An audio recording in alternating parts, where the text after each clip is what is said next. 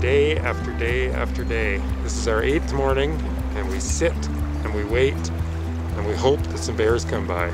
We've been sitting here an hour and a half this morning. It's minus 24. We have not seen a bear yet, and trust me, this cold starts to seep into you and into your brain.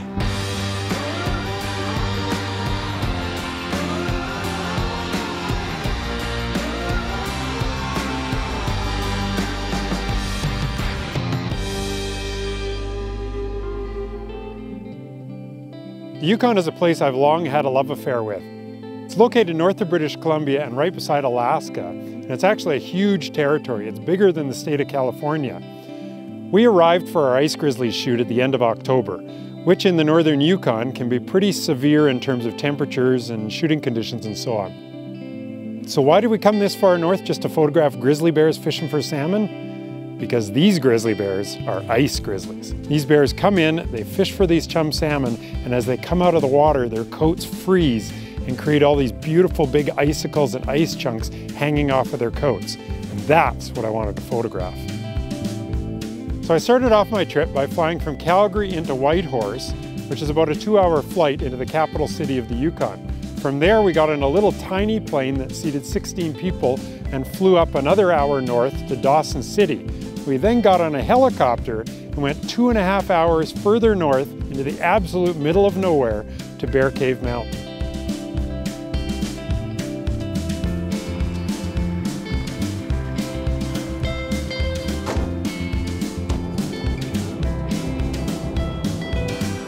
We've been sitting around for 4 hours today waiting for the go-ahead from the helicopter pad. We are now at the helicopter pad. It's snowing. It's not that clear out, but we're gonna give it a go. So hopefully the next 10 days are gonna be spent photographing grizzlies with icicles hanging off them.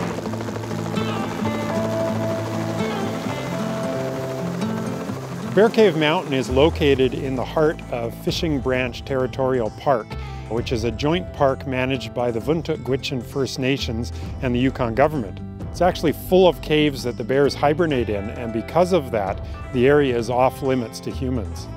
It's about the size of Banff National Park. It's 6,500 square kilometers and right on the Arctic Circle, with absolutely no roads or trails or any way of getting in there other than by helicopter. None of us were really sure what to expect when we arrived at camp, but when the helicopter came in, and there's nobody there, there's like 3 people greeted us, and there's 2 little tiny shacks, and then basically it's just river and wilderness. There's a part of the Fishing Branch River about 9 kilometers long that has thermal springs underneath it and porous karst. And what that creates is a part of the river that, even though it's on the Arctic Circle, does not actually freeze during the winter.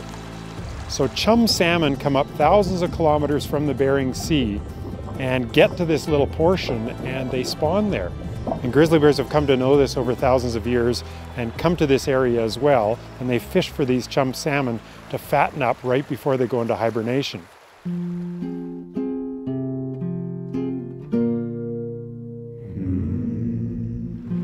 I don't know if you can tell or not, but we are in a fairly cold morning this morning. We got up at the crack of dawn, and we're out here at 9:30, which is the crack of dawn up.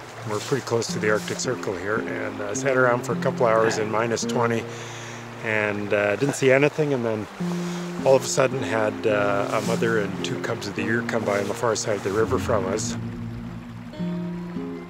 Then we had 4 days of almost nothing, and I was actually starting to get pretty nervous, thinking, oh geez, I didn't come all the way up here just to get 200 to 300 shots total, of which there were probably only about 3 or 4 that I was really happy with. We quickly realized that there weren't just bears everywhere. This wasn't a large congregation year. It was quite a challenge. You know, there were probably 7 bears in total that we had access to that we could see, and a lot of days we didn't see any of them. We did spot a couple of moose, and we had pretty regular interactions with pine martens that were running around in the forest in behind us as we were sitting on the river's edge most days. But for me, the real highlight besides the grizzlies was at night. We had 4 incredible nights of northern lights, some of the best that I've ever seen in my life. I was staying out there for 2-3 hours at a time and photographing them and doing time lapses of them.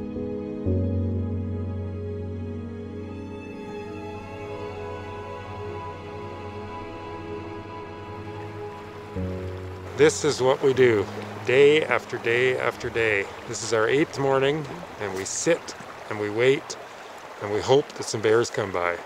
We've been sitting here an hour and a half this morning. It's minus 24. We have not seen a bear yet, and trust me, this cold starts to seep into you and into your brain.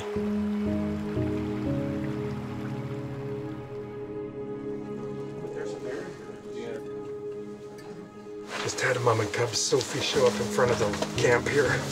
So just gonna sneak out and see if we can get some shots.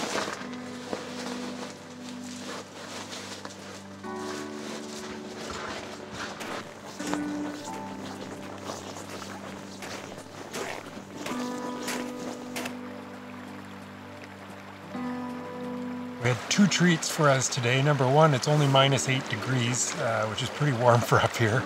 And number 2, we got bears in the snow.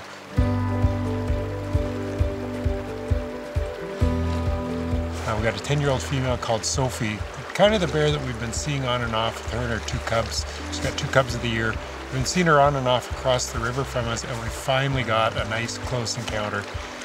I think I took about 2,000 shots. A couple of the other guys took even more, so very successful afternoon so far. Now we're just staked out, hoping she shows up on the main river again.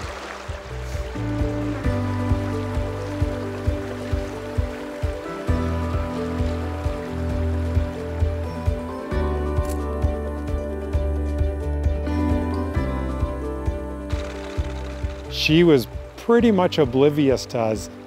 There were a couple of times where she would basically come right up and fish right beside us, sometimes within 10 or 15 feet.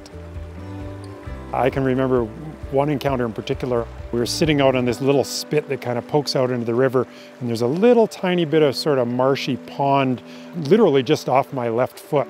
And Sophie came into this little pond area and actually grabbed a salmon. I just stayed absolutely still. She came in, grabbed her salmon, and just walked away and ate it 10 feet away from us. One of the most memorable grizzly bear experiences I've ever had.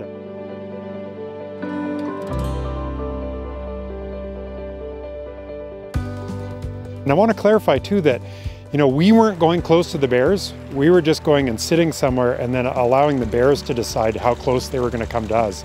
And some of the bears don't. We saw a couple that would just stay on the opposite side of the river and not come anywhere near us.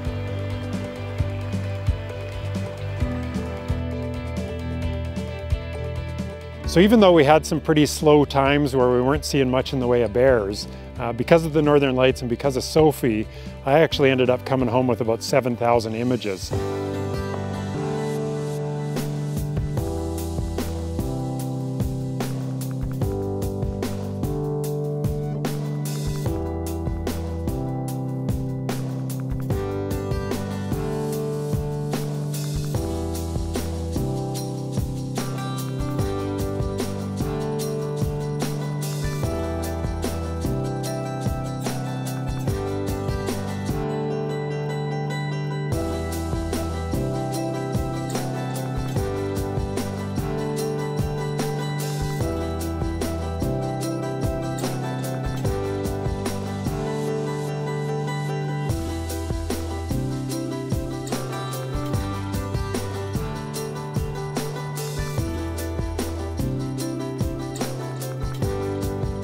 I've photographed grizzly bears all over Canada, but this Ice Grizzlies trip in the northern Yukon is probably my favorite grizzly bear trip of all time.